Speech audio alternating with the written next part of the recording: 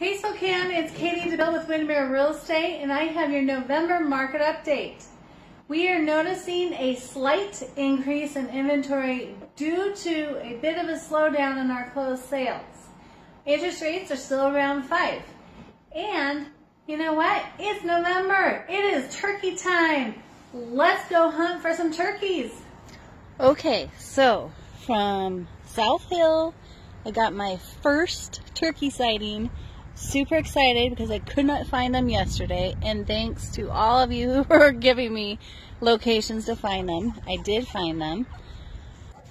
Not sure if any of you are going to believe me, but what you call a group of turkeys is a rafter.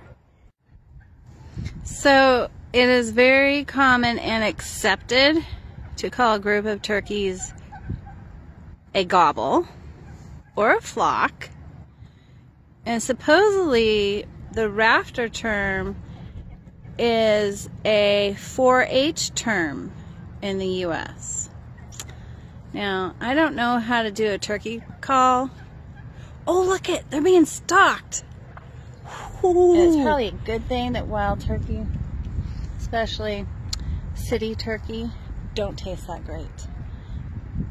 Coming to you live from Spokane, South Hill, turkey sighting number 1, Katie DeBill with Windermere. On Government Way, I have my flashers on because it says no parking. A little group here just chilling out. All right, Government Way, sighting number 2.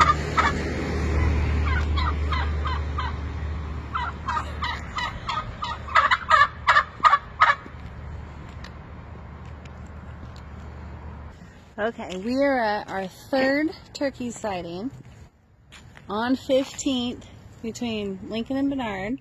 Wait, can you see him?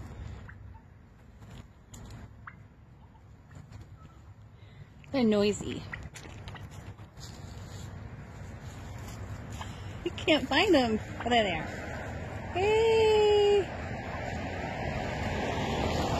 Hi Spokane, I hope you've enjoyed our turkey sightings. They were a little elusive, so we didn't get that 4th one in there.